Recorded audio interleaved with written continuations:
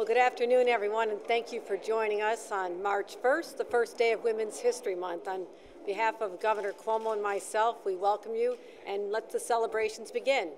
Today we have an important announcement related to women's history, but first let's talk about why we're here. New York, of all the states, in my judgment, and I'm a bit biased, has the most genuine, the most sincere, the deepest history with respect to women trailblazers who really changed the course of history in our nation. We're going to hear from some of our leaders today. Nancy Zimpher, who is actually, are you the first female leader of SUNY? Okay, we got a first right here. Here's a trailblazer, ladies and gentlemen. I have one standing right next to me. How about that? And let me see, do we have any other firsts among us here? Let's see if we've got the first Democratic leader with us here today, Andrea Stewart-Cousins, okay? We have Assemblymember Donna Lupardo, who is the chair of the Women's Legislative Caucus. First one to represent your area. And we actually have one of the upstate mayors, just to show you how enlightened upstate New York is. 3 of the 5 mayors in upstate New York happen to be women, and we have one of them here, our host today, our mayor of Albany, Kathy Hochul. So thank you for joining us as well. I think Betty Little's here as well. There's Dee Dee Barrett's here, Assembly member. The Women's Caucus Executive Director Shirley Tranholm is here. We also have a large number of individuals who are representatives of the governor's administration to show you how he has reached out to women to increase the diversity of his administration. Rose Rodriguez, the state's diversity officer, our chief diversity officer is here. Our OGS commissioner, Roanne DeStito. Roanne, okay. First woman of OGS. If you're a first, you got to tell me, okay? Okay, all right, we're good. First woman OGS commissioner, ladies and gentlemen. Let's hear it for Roanne. Audrey Zibelman, chair of the Public Service Commission. Audrey, are you first? No. Oh, well, that's actually a good sign. You know what? We don't want to have somebody first. We'd like to be. I'm not the first lieutenant governor. I think that's a good thing. Female lieutenant governor. Acting Commissioner Carrie Delaney, the Office of People with Developmental Disabilities, is here, and of course our Executive Deputy Commissioner from the DMV, Terry Egan, is here. So that's the current individuals we have represented here today, but just a quick a backward glance to see where we've come from. As you know, New York State was the site of the first Women's Rights Convention in 1848. We put this conversation into the national dialogue. We are standing on the shoulders of incredible giants. Susan B. Anthony, whose story is told frequently in Rochester, where her home is. Harriet Tubman. We're on the verge of making her burial place and the home she lived in her last 50 years here in Auburn, New York, a national park, and what a great story she has. Elizabeth Cady Stanton now is just at the 200th anniversary of her birth celebration in New York City not long ago, and Frances Perkins, who was a champion of workers' rights under the Roosevelt administration. As we all know, they led the fight to end slavery, to give women the right to vote, the civil rights movement, and organized labor. They charted new courses, and they broke ceilings in the course of that journey.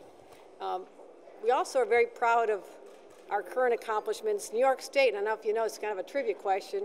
What state do all 3 of the women who are members of the U.S. Supreme Court come from? New York. All right, okay. Did y'all know that? All right, I think that's kind of interesting.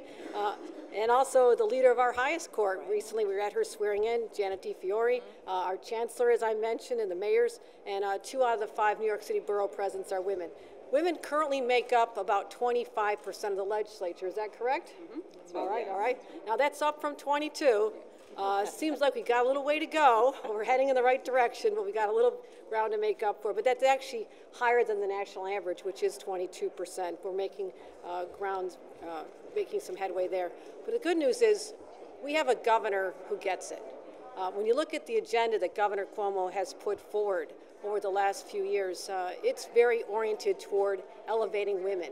His fight for the women's equality agenda, addressing human trafficking, pay equity, domestic violence issues. All of you were leaders on this, and we want to commend you and thank you for what you've done and your advocacy.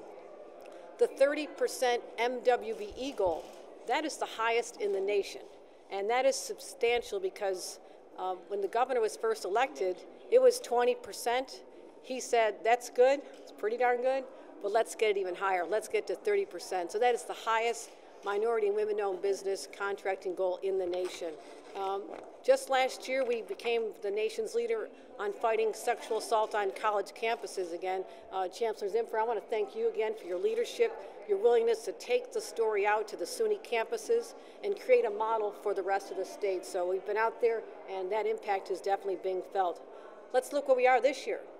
The governor's fight to increase the minimum wage to $15 is going to have a bigger impact on women than anyone else, because women are the majority of people earning the minimum wage in the state of New York. So he is fighting for women's dignity, to be able to elevate themselves and their families out of poverty, as well as paid family leave. And as the mother of 2 children, who was working for government at the time, I know what it's like to have to leave to spend a few months with a baby at home, and how we had a struggle as a family to try and make ends meet during that time. And so why not say that we cherish the time of our families, the ability for men and women to be able to spend time in the early months with their children, or to take care of a spouse who's sick or an elderly parent.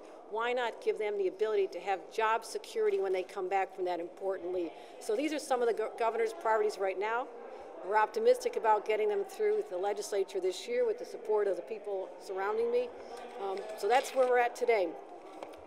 I also want to commend the leaders of the legislature and the governor for putting forward a commission to commemorate what we're so excited about as we enter into the 100th anniversary of the women's right to vote in the state of New York. Again, we are ahead of our time, as we have been for a century, and as we head into 2017, which is the 100th anniversary, the governor has a commission, and he's announcing today that he's appointing me to be a member of his commission. So that's the news. The commission's going to get kicked off. We're going to get it going, and we'll be taking the message all across the state for the next 3 years, celebrating the accomplishments of women through our history, but also hopefully inspiring the next generation of young women who want to achieve accomplishments themselves. And I want to thank everyone involved in that. So we have a governor who gets it, and at this point I also want to say we have a wonderful proclamation right here, which I'm going to spare you all to read, but it looks really nice. It's nice and frank, for the governor commemorating Women's History Month. And I'll leave you with one more thing. Every one of you needs to take a minute and go visit a new exhibit which is going to be unveiled right now. And I want to mention Betty Little, you were involved in this issue as well, the commission, so thank you for your leadership, spearheading that through. We invite all of you to visit a new display that will be unveiled later this afternoon. It's called Women Attorney Trailblazers, and that's going to be open for the month of March. It features the work of 10 New York attorneys who've paved the way, and this is organized by the New York State Bar Association, so we want to make sure you stop by and see that as well. So it's a lot to digest. We're very excited about this month. We're going to be at events all through the month of March celebrating, and at this time I'd like to turn it over to, as I mentioned, one of our great trailblazers, my friend, SUNY Chancellor Nancy Zimfer. Thank you. Thank you. Hi, everybody. I particularly want to thank our Lieutenant Governor. Kathy Hochul represents us across the state, the highest-ranking female elected officer in this state. Makes her really, really special. And a round of applause for you. She's so supportive of our work in education, and we know that education is the real opportunity for women and men across the state and across the country. So I want to thank you and the first that are standing behind me, because really, Senator, the first, I think it's terrific, and carrying on, even though what, the fourth, but very, very important. And I think, Assemblywoman Lepardo, you were the first woman to represent Broome County. So we got another first there. And this is the first female mayor of Albany, and Albany is the oldest chartered city in the state, so second in the country, so the beat goes on. We waited a long time. I tell you. So I do thank you, Lieutenant Governor, for talking about the partnership we've had with Governor Cuomo and the work we are doing in New York. Our history is so profound, it makes it really important that we speak out during this Women's History Month. I will say that in higher education as well, about the same percentage as the women in the New York legislature, about 23% of the people who lead universities are women. That number, that percentage declines as you raise to the research and doctoral institutions, so we have a lot of work to do there. 21 of the 500, Fortune 500 companies are led by women. I'd say we have a lot of work to do there. I know the struggle to get women appointed to our corporate boards in this country. In European countries, they have a quota of 30% of every board must be women. We're at 18%, so we have a little work to do there. But I think the critical issue, and it hasn't changed in a long time, and this is from Catalyst, which is an organization that tracks women and their success in this country, to reach equity in the number of women running for elected office against the men in elected office at this pace. And I want to underscore that. If we don't speed the pace, we will reach equity in a mere 100 years. So we have to get on it, and we have to get on it now. Everybody behind me, you heard that. Now, I want to tell you that I also stand on the shoulders of many significant women at the State University of New York. Cortland's Ann Dunwoody was the first woman in U.S. military history to be promoted to the rank of 4-star general. How about that? You all know Renee Fleming, the marvelous opera singer from SUNY Potsdam, recipient of the National Medal of the Arts. There is a researcher at Stony Brook named Esther Takeuchi, who has the title of the American woman possessing the most patents in this country. And Sherry Mason, who has done research in the Great Lakes that kept, and this is very important, microbeads from our cosmetics. Now, just say thank you on that. So before I introduce this senator, I thought I would tell one little story. It does turn out that in my however many administrative appointments, I was the first dean of a college of education at Ohio State.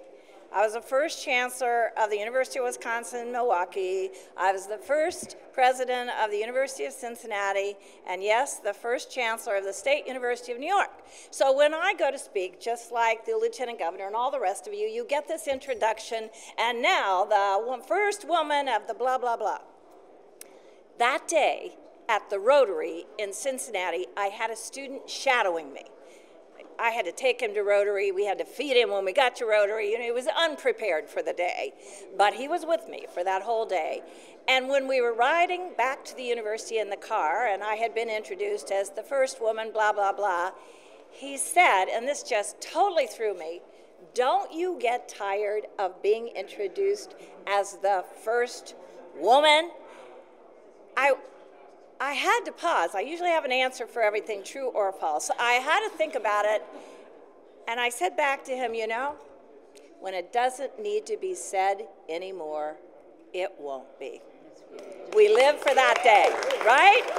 So now, first woman, Democratic legislative leader, Senator Andrea Stewart Cousins. Thank you so much, Nancy. Thank you so much. It's good to be here. I want to thank our Lieutenant Governor, who makes us proud every day. Not only you're a woman, but you're a woman who is just, you know, such high quality intellect. You are a great role model. So I want to thank you, Kathy, Lieutenant Governor, and my good friend Nancy Zimper, who, again, you know. We talk about women in high places, but to have such great women in New York State who are leading, you know, the educational institution, we know that's the great equalizer, really makes a difference what you bring to the table every day. So I want to thank you, Nancy, for all that you do. And all of my colleagues here, I know Betty Little, who, you know, was kind of a mentor to me when I first came into the legislature. We share this love of local government, so I want to thank you, Betty. And I see my colleagues, I know Donna will also introduce the Assembly colleagues. But I think when we talk about where we've gone and how much farther we have to go, I've got to say, in the Senate, we're not at that 20-something%. We are at about 18%. When Rhonda Fox Graves in 1934 walked into the Senate chamber, she was the very first woman.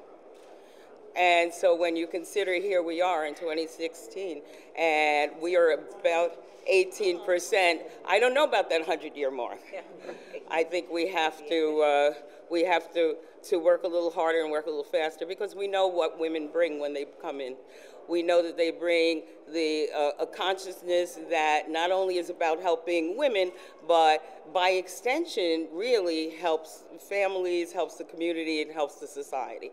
So when we put our priorities down, whether it's talking about again, raising the minimum wage, paid family leave, when we talk about child care, and, educational affordability, women's rights, women's health options, these are things that impact the entire family and, again, the entire community. So we have work to do. I am certainly standing here not as just the first Democratic leader, but I am the first woman leader in the history of the state of New York. Okay? And I say that because it's important to know, when you look at the percentages of women that are in New York State, and we are over 50%, and we're talking about this particular first, it really is startling. But it happened because, in addition to wonderful women colleagues, there are enlightened men. And I believe the enlightened men, as well as these women who are in the forefront, will continue to move New York forward, and I'm certainly happy to be part of that progress. Now, part of what happens here in the legislature is that women get together, and we get together to talk about things that we feel we can direct legislatively, and in order to do that, you've got to have a woman who is willing to put all of us together, Assembly, Senate, this and that, through all of the hectic times here, to make sure that we focus on women's agenda, and we have a very capable leader in the next woman you will meet, which is Assemblywoman Donna Laparta. Donna.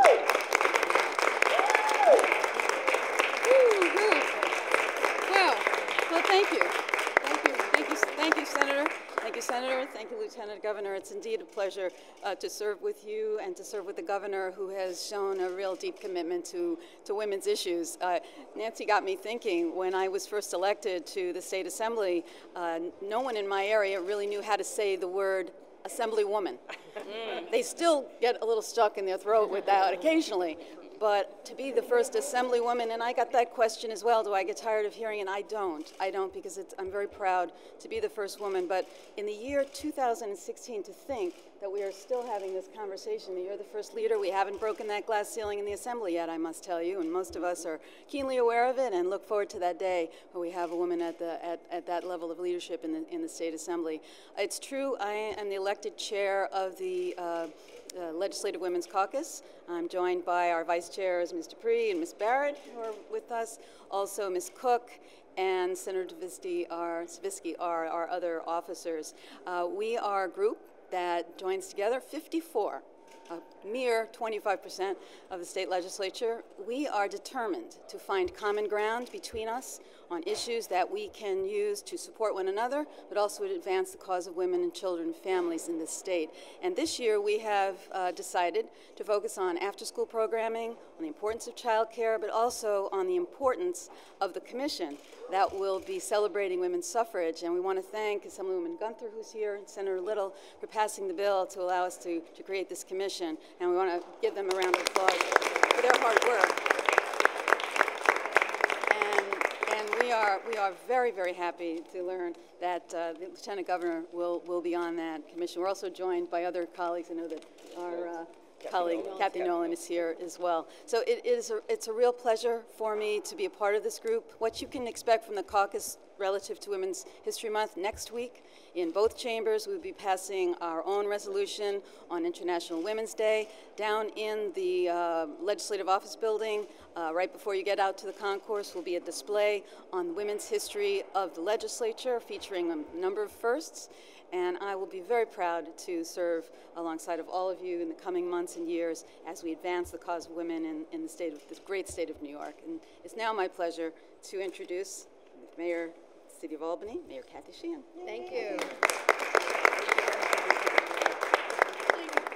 Thank you. And, where do these amazing women come from? Oftentimes they start out in local government, and the lieutenant governor is a role model for those of us in elected office, and an inspiration for us to continue to recruit women to run for local offices, because she started in municipal government and she's now our lieutenant governor. And many of the stories of the elected state legislators that we see here today started in getting involved in local government. And so one of the things that I do and that my fellow women mayors do, you know, it's hard to believe it wasn't until 2009 that the first woman was elected to run one of the big 5 cities outside of New York City, and now 3 of the 5 of us are women, so I think we're ahead on that. But we got to keep the momentum going. But you know, when you look at what women do in local government and the voice that we bring, it's just so important that we continue to look at recruiting from women who are leaders in PTAs and Girl Scouts and taking on leadership positions in not-for-profits in their communities. Those are women that we need to be encouraging to run and encouraging to get involved, because they are the leaders of the future. I couldn't agree more with the Chancellor that we need to accelerate women not only in government and in leadership positions in elected office, but on boards and in leadership positions, because it matters. We are fighting for issues that impact our families. As a mayor, the $15 an hour minimum wage has a significant impact in a city where 1 in 4 of our residents lives at or below the poverty level. We're talking about bringing families out of poverty, bringing vibrancy back to neighborhoods, allowing families to be able to provide and plan for their future. So it's critically important. And the reason that I think you see the women leaders stepping up is because they spent time in local government, in their communities, and they really understand the impact that it would have. So I'm indebted and grateful to all of them. They serve as role models to me and to women electeds across the state, particularly our Lieutenant Governor Kathy Hochul. Really, you are that wonderful role model of how you can take that action at the local level, caring about your community, and bring it up to the state level. And we're so fortunate to have you as a voice for all of us. Thank you. After hearing our speakers today, I think you come away with that sense that what drives these women to their positions, whether it's in education or elected office, is truly a passion that is all about making other people's lives better. And at the core of what drove all of us to public service, it's about changing our communities to leave this place a better place than we found it. And that's why we can find common ground where others perhaps can't, across the aisle, working in a bipartisan way. And as one of the few members of Congress, first from my district who is a woman, but spent some time in Washington, it is so refreshing to see what people can accomplish here in our state capitol, where we don't talk about gridlock, we talk about getting work done. And a lot of it's because of the people who are in leadership positions who know it's all not about egos, it's about accomplishments and moving this state forward. So I'm honored to be here. I'm honored to serve at the side of our governor. And I think all of you hearing these individuals should be extremely proud of the leadership that's represented here today. With that, I'll take any questions. I think mostly for Mrs. Pardo and Ms. Stewart-Cousins, you know, it's still 3 men in a room, or maybe 4 men in a room. Can you talk to me about if there were a woman in the room, regardless of the party, but if there were a woman in the room, how do you think, if at all, that would change? I think it would change things, just because, you know, the reality is, and that's why the conversation began, and so many people really resonated with that, is again, women make up over 50% of New York State's population. And the reality is that we actually do get issues brought to our attention that aren't necessarily brought to the attention of our male counterparts. So there is another perspective many times. Very often we are in agreement, but there are also other perspectives, other ways to look at things. So I think that anytime we can include, you know, certainly a wide variety of voices, we get a better end product. Yeah, what I'd like to add to that is I think women bring an important difference to the mix. I have found in my experience that we are much more focused on an outcome, on actually trying to get something done, as opposed to finding out who's going to take credit for it.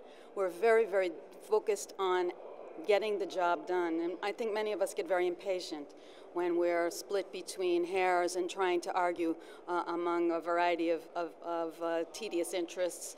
And I'm very proud of the work that we do. We like to roll up our sleeves, get down to business, get stuff done.